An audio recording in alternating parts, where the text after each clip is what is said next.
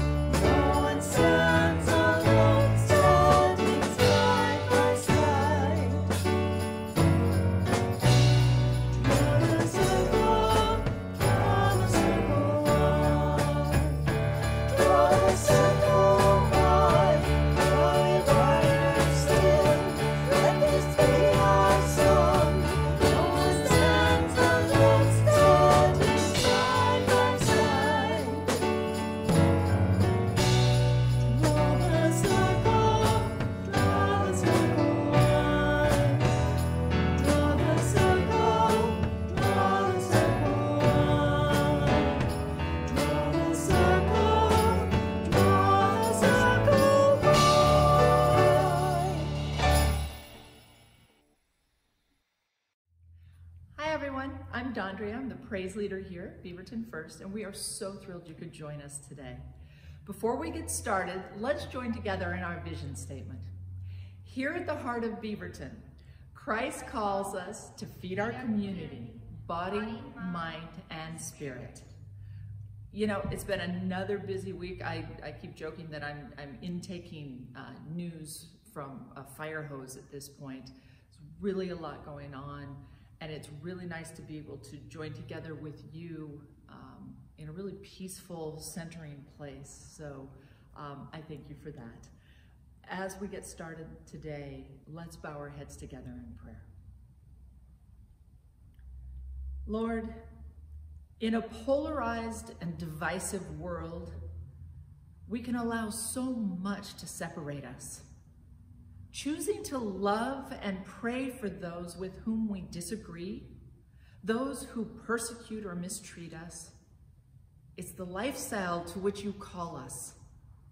And still, we look for someone to blame. We divide the world into us and to them. Lord, help us find a different way to relate to each other. Help us build relationships not based on power, but grounded in love. Help us love our enemies and pray for those who persecute us. Teach us that your call to love will change our own connection to humanity. In your name we ask this. Amen.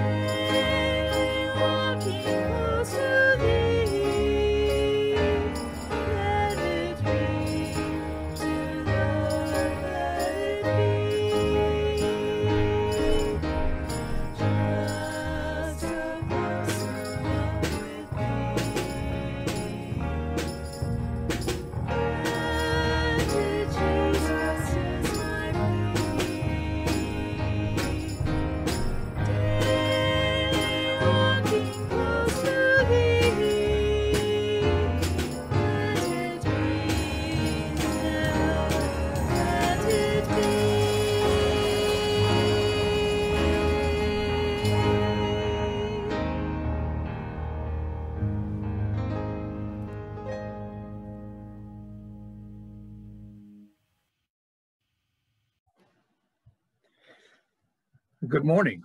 Our scripture reading is from the book of Matthew, chapter 5, verses 43 to 45. Jesus is speaking these words from the Sermon on the Mount. And I believe in light of what we've gone through in the past week, it's very appropriate that we hear these words today. Jesus says, "You have heard that it was said, you shall love your neighbor and hate your enemy.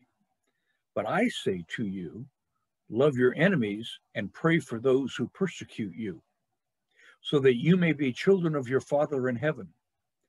For he makes his sun rise on the evil and on the good, and he sends rain on the righteous and on the unrighteous." So ends the reading of the word.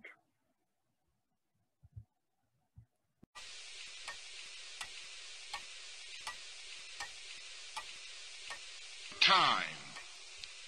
I'm sure you've heard this. This is the argument that only time can solve the problem of racial injustice. Only time can bring integration into being. Just be nice and just be patient and wait 100 or 200 years and the problem will work itself out. And I think that is an answer to that myth. And that is that time is neutral. It can be used either constructively or destructively. And I'm absolutely convinced that in so many instances, the forces of ill will in our nation, the extreme rightists of our nation, have used time much more effectively than the forces of goodwill. And it may well be that we will have to repent in this generation, not merely for the vitriolic words and the violent actions of the bad people, but for the appalling silence and indifference of the good people who sit around and say, wait on time. Somewhere we must come to see that human progress never rolls in on the wheels of inevitability. It comes through the tireless efforts and the persistent work of dedicated individuals who are willing to be co-workers with God. And without this hard work, time itself becomes an ally of the primitive forces of social stagnation. And so it is necessary to help time and to realize that the time is always ripe to do right. With this faith, we will be able to speed up that day when all of God's children, black men and white men, Jews and Gentiles, Protestants and Catholics, will be able to join hands and sing in the word, the old Negro spiritual, free at last, free at last. Thank God Almighty, we are free at last.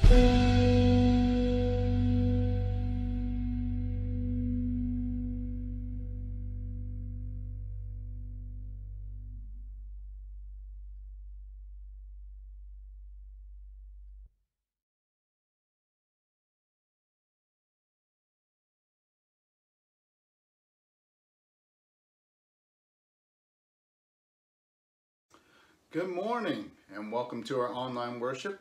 I'm Pastor Jefferson Chow, and today we will be honoring the late Reverend Dr. Martin Luther King Jr. with a sermon he wrote on November 10th, 1957 at Howard University, Alabama. Even though this sermon was written 63 years ago, it connects with today's issues. Please enjoy this sermon from Dr. King Jr. as Beaverton First United Methodist Church delivers his words.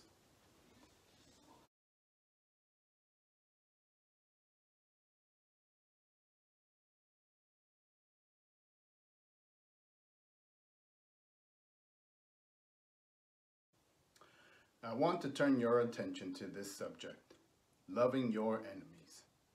It's so basic to me because it is a part of my basic philosophical and theological orientation. The whole idea of love, the whole philosophy of love. In the 5th chapter of the Gospel as recorded by St. Matthew, we read these very arresting words flowing from the lips of our Lord and Master. Ye have heard that it has been said, Thou shalt love thy neighbor and hate thy enemy.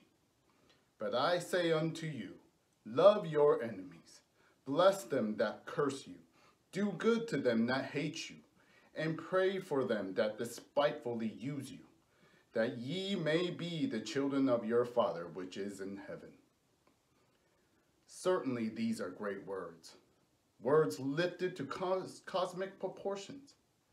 And over the centuries, many persons have argued that this is an extremely difficult command. Many would go so far as to say that it just isn't possible to move out into the actual practice of this glorious command. They will go on to say that this is just the additional proof that Jesus was an impractical idealist who never quite came down to earth. So the arguments abound. But far from being an impractical idealist, Jesus has become the practical realist. The words of this text glitter in our eye with a new urgency. Far from being the pious injunction of a utopian dreamer, this command is an absolute necessity for the survival of our civilization. Yes, it is love that will save our world and our civilization. Love even for enemies. Now let me hasten to say that Jesus was very serious when he gave this command. He wasn't playing. He realized that it's hard to love your enemies. He realized that it's difficult to love those persons who seek to defeat you, those persons who say evil things about you.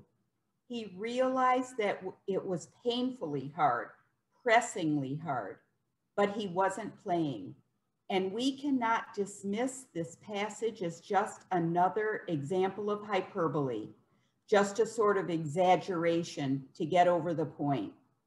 This is a basic philosophy of all that we hear coming from the lips of our Master, because Jesus wasn't playing, because he was serious.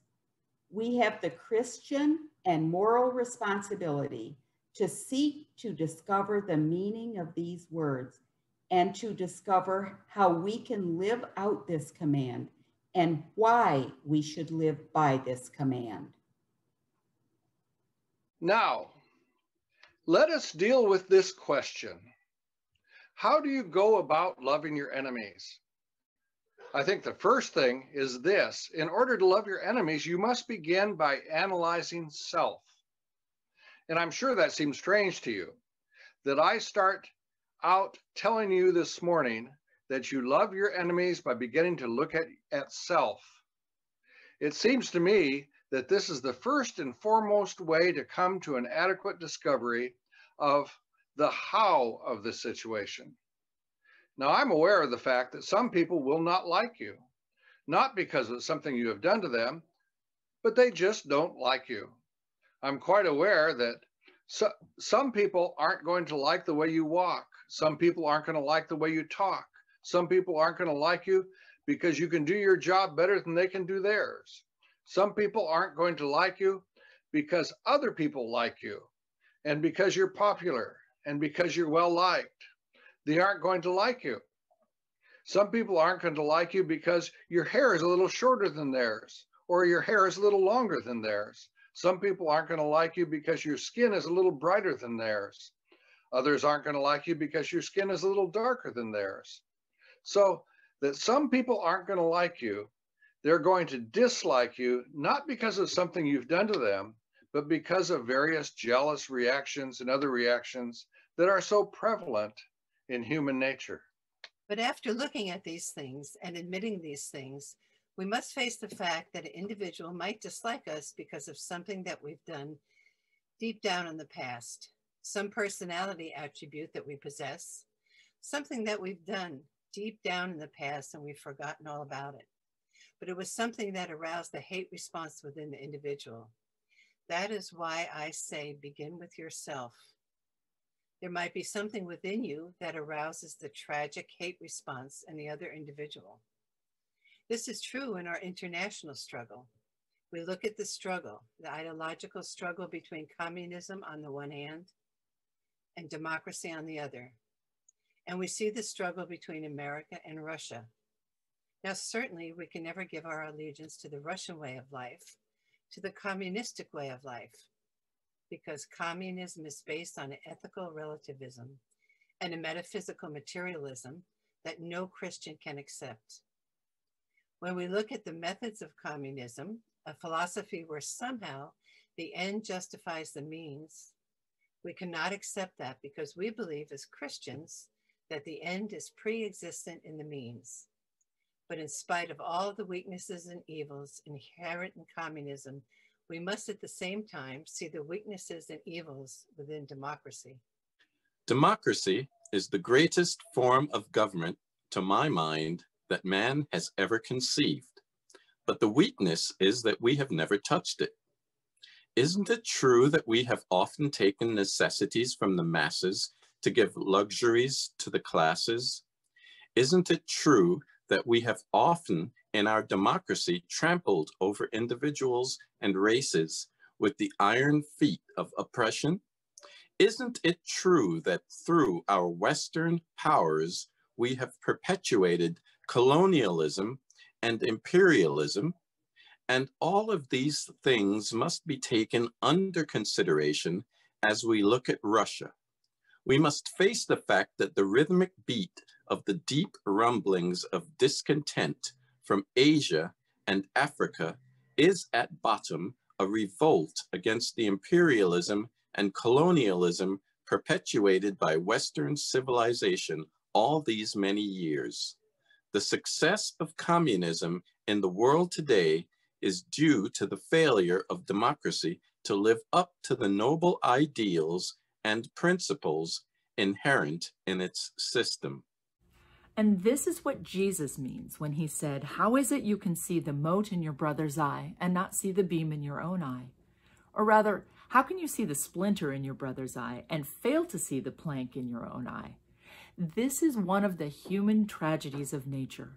So we begin to love our enemies and love those persons that hate us, whether in collective life or individual life, by looking at ourselves.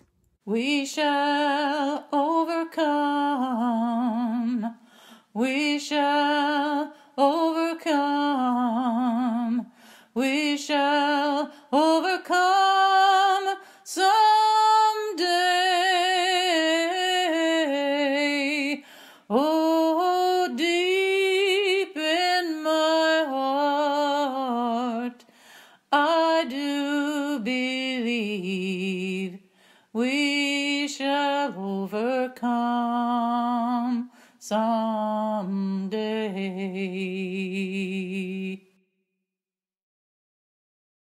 A second thing that an individual must do in seeking to love his enemy is to discover the element of good in his enemy.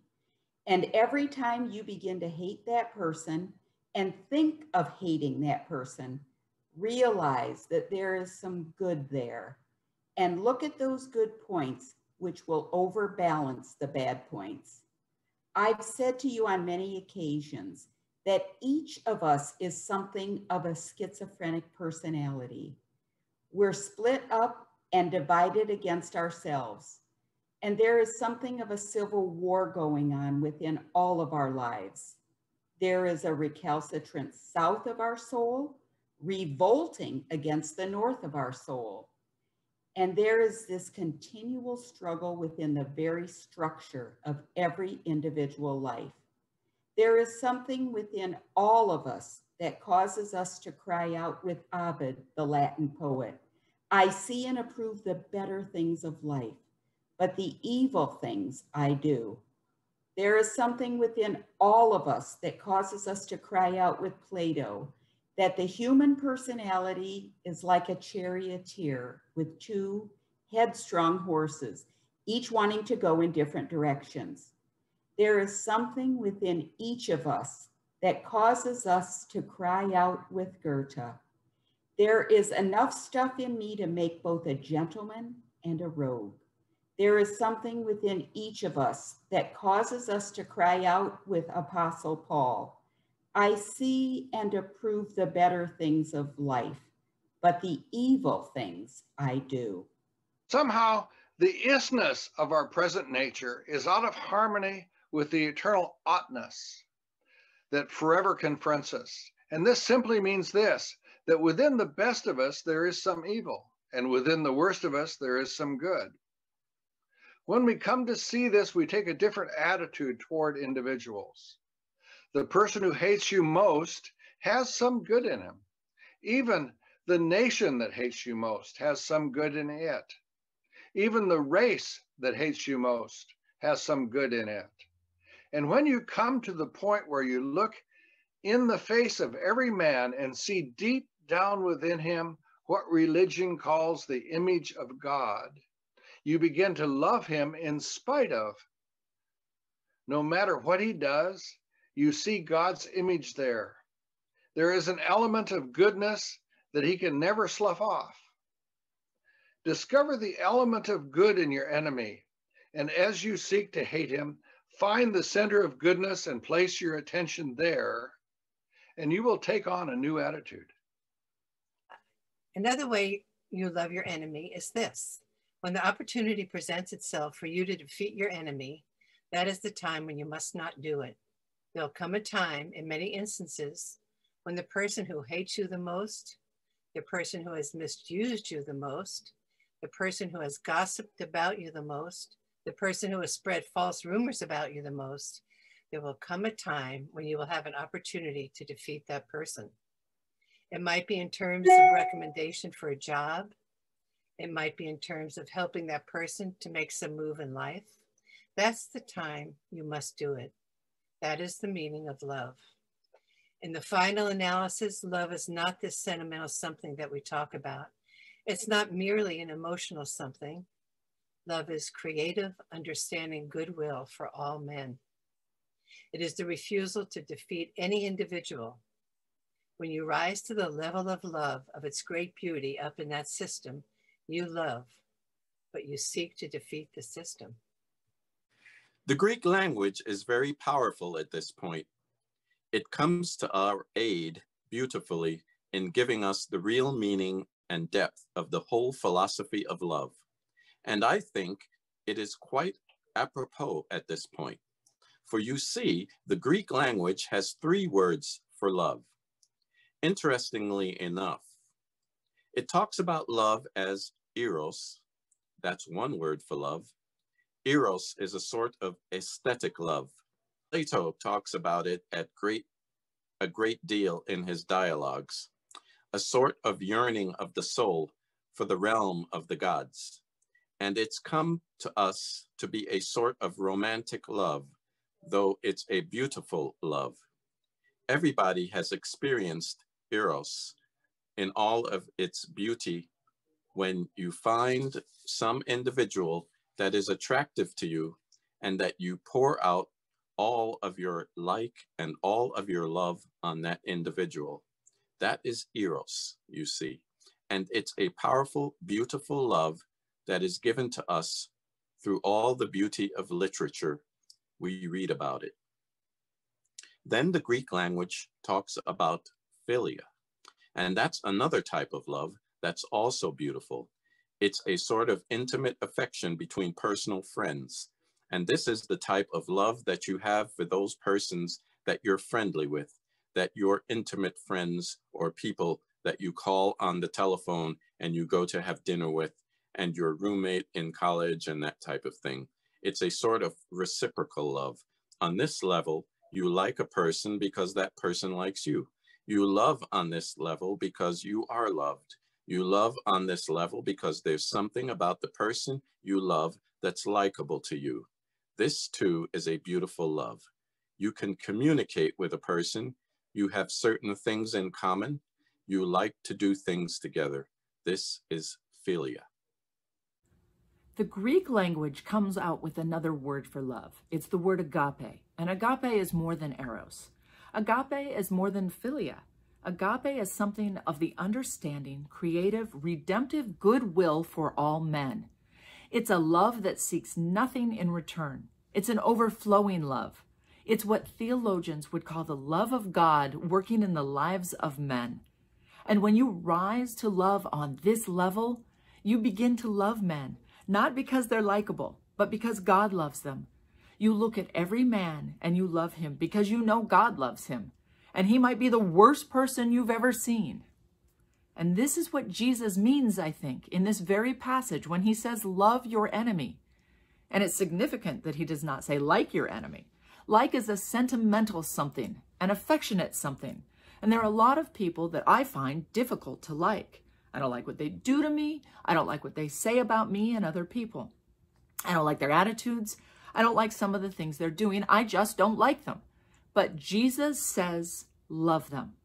And love is greater than like. Love is understanding, redemptive goodwill for all men, so that you love everybody because God loves them. You refuse to do anything that will defeat an individual because you have agape in your soul.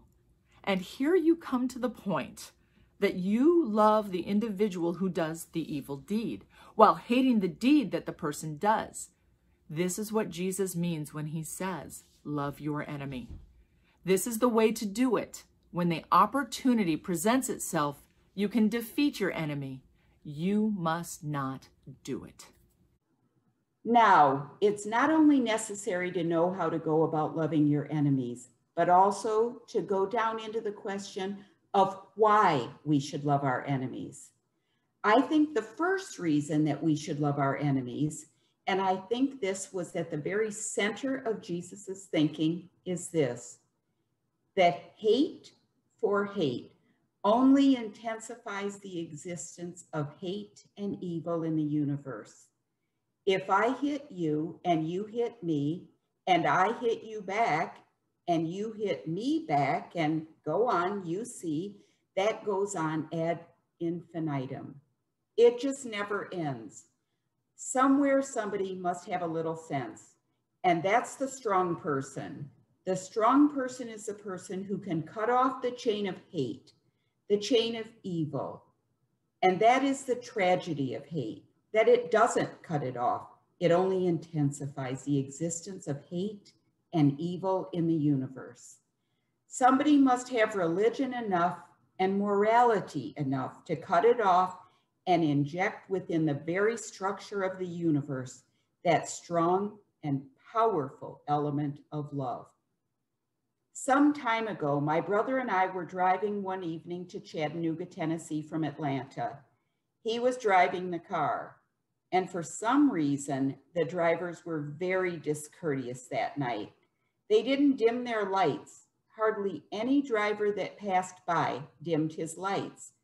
And I remember very vividly, my brother A.D. looked over and in a tone of anger said, I know what I'm going to do. The next car that comes along here and refuses to dim the lights, I'm going to fail to dim mine and pour them on in all of their power. And I looked at him right quick and said, oh no, don't do that. There'd be too much light on this highway and it will end up in mutual destruction for all. Somebody's got to have some sense on this highway. Somebody must have sense enough to dim the lights. And that is the trouble, isn't it? That as all the civilizations in the world move up the highway of history, so many civilizations have looked at other civilizations that refuse to dim the lights. And they refuse to dim theirs. And Tornaby tells us that out of the 22 civilizations that have risen up, all but about 7 have found themselves in the junk heap of destruction. It is because civilizations fail to have sense enough to dim their lights. And if someone doesn't have the sense enough to turn on the dim and beautiful and powerful lights of love in this world, the whole of our civilization will be plunged into the abyss of destruction. And we will end up destroying because nobody had any sense on the highway of history. Somewhere, somebody must have some sense. And it is all a descending spiral, ultimately sending in destruction for all and everybody. Somebody must have sense enough and morality enough to cut off the chain of hate and the chain of evil in the universe. And you do that by love. There's another reason why you should love your enemies, and that is because hate distorts the personality of the hater. We usually think of what hate does for the individual hated, or the individuals hated, or the groups hated. But it is even more tragic, it is even more ruinous and injurious to the individual who hates. You just begin hating somebody and you will begin to do irrational things. You can't see straight when you hate. You can't walk straight when you hate. You can't stand upright. Your vision is distorted. There's nothing more tragic than to see an individual whose heart is filled with hate. He comes to the point that he becomes a pathological case. For the person who hates, you can stand up and see a person, and that person can be beautiful, and you will call them ugly. For the person who hates, the beautiful become ugly, and the ugly becomes beautiful. For the person who hates, the good becomes bad, and the bad becomes good. For the person who hates, the true becomes false, and the false becomes true. That's what hate does. You can't see right. The symbol of objectivity is lost. Hate destroys the very structure of the personality of the hater. And this is why Jesus says hate, that you want to be integrated with yourself. And the way to be integrated with yourself is to be sure that you meet every situation of life with an abounding love. Never hate, because it ends up in tragic, neurotic responses. Psychologists and psychiatrists are telling us today, the more we hate, the more we develop guilt feelings, and we begin to subconsciously repress or consciously suppress certain emotions.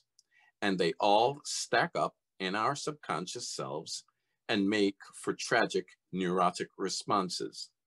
And may this not be the neuroses of many individuals as they confront life, that is an element of hate there.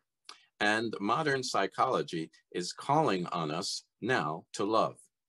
But long before modern psychology came into being, the world's greatest psychologist who walked around the hills of Galilee told us to love. He looked at men and said, "Love your enemies. Don't hate anybody."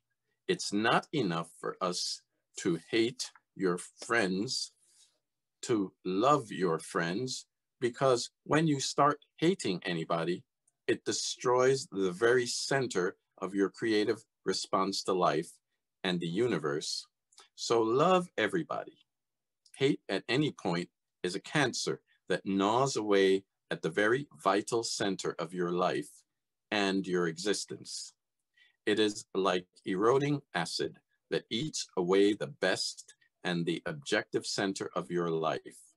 So Jesus says love, because hate destroys the hater as well as the hated. Oh, freedom, oh, freedom, oh, freedom over me. And before I'll be a slave, I'll be buried in my grave and go home to my Lord and be free. Our world is in transition now. Our whole world is facing a revolution. Our nation is facing a revolution. Our nation. One of the things that concerns me most is that in the midst of the revolution of the world and in the midst of the revolution of this nation, is that we'll discover the meaning of Jesus' words. History, unfortunately, leaves some people oppressed and some people oppressors. And there are three ways that individuals who are oppressed can deal with oppression. One of them is to rise up against their oppressors with physical violence and corroding hatred. But this isn't the way. For the danger and the weakness of this method, it's futility. Violence creates many more social problems than it solves. And I've said in so many instances that as the Negro in particular, and colored peoples all over the world struggle for freedom, if they succumb to the temptation of using violence in their struggle, unborn generations will be the recipients of a long and desolate night of bitterness. And our chief legacy to the future will be an endless reign of meaningless chaos. Violence isn't the way. You could acquiesce and give in, to resign yourself to the oppression. Some people do that. They discover the difficulties of the wilderness of moving into the promised land, and they'd rather go back to the despots of Egypt because it's difficult to get into the promised land. And so they resign themselves to the fate of oppression. They somehow acquiesce to this thing. But that too isn't the way, because non-cooperation with evil is as much a moral obligation as it is cooperation with good. But there is another way, and that is to organize mass nonviolent resistance based on the principle of love. It seems to me that this is the only way as our eyes look to the future. As we look out across the years and across the generations, let us develop and move right here. We must discover the power of love, the redemptive power of love. And when we discover that, we will be able to make this old world a new world. We will be able to make men better. Love is the only way. Jesus discovered that. Not only did Jesus discover it, even great military leaders discover that. One day, as Napoleon came toward the end of his career and looked back across the years, the great Napoleon, that at a very early age had all but conquered the world, he was not stopped until he moved out to the Battle of Leipzig and then to Waterloo. But that same Napoleon one day stood back and looked across the years and said, Alexander, Caesar, Charlemagne, and I have built great empires, but upon what did they depend? They depended upon force. But long ago, Jesus started an empire that depended on love. And even to this day, millions will die for him. And I'm proud to stand here this morning and say that that army is still marching. It grew up from a group of 11 or 12 men to more than 700 million today. Because of the power and influence of the personality of this Christ, he was able to split history into AD and BC. Because of his power, he was able to shake the hinges from the gates of the Roman Empire. And all around the world this morning, we can hear the glad echo of heaven ring, Jesus shall reign, wherever sun does its successive journeys run. His kingdom spreads from shore to shore, till moon shall wane and wax no more. We can hear another chorus singing, all hail the power of Jesus' name. We can hear another chorus singing, hallelujah, hallelujah, he's King of kings and Lord of lords. Hallelujah, hallelujah. We can hear another choir singing, in Christ there is no east or west, in him no north or south, but one great fellowship of love throughout the whole wide world. This is the only way. And our civilization must discover that.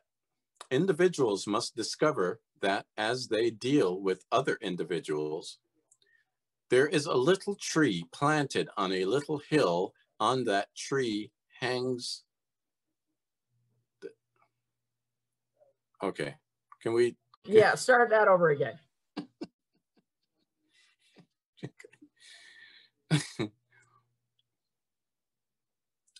And our civilization must discover that. Individuals must discover that as they deal with other individuals. There is a little tree planted on a little hill, and on that tree hangs the most influential character that ever came in this world. But never feel that that tree is a meaningless drama that took place on the stages of history. Oh no, It is a telescope through which we look out into the long vista of eternity and see the love of God breaking forth into time. It is an eternal reminder to a power-drunk generation that love is the only way. It is an eternal reminder to a generation depending on nuclear and atomic energy, a generation depending on physical violence, that love is the only creative, redemptive, transforming power in the universe. So this morning, as I look into your eyes and into the eyes of all of my brothers in Alabama and all over America and all over the world, I say to you, I love you. I would rather die than hate you.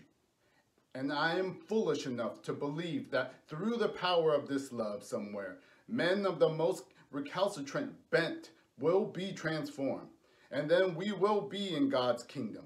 We will be able to matriculate into the university of eternal life because we have the power to love our enemies, to bless those people that cursed us, to even decide to be good to those persons who hate us. And we even prayed for those persons who despitefully used us. Oh God, help us in our lives and in all of our attitudes to work out this controlling force of love, this controlling power that can solve every problem that we confront in all areas. Oh, we talk about politics. We talk about the problems facing our atomic civilization. Grant that all men will come together and discover that as we solve the crisis and solve these problems, the international problems, the problems of atomic energy, the problems of nuclear energy, and yes, even race problem, let us join together in great fellowship of love and bow down at the feet of Jesus. Give us this strong determination. In the name and spirit of this Christ we pray. Amen.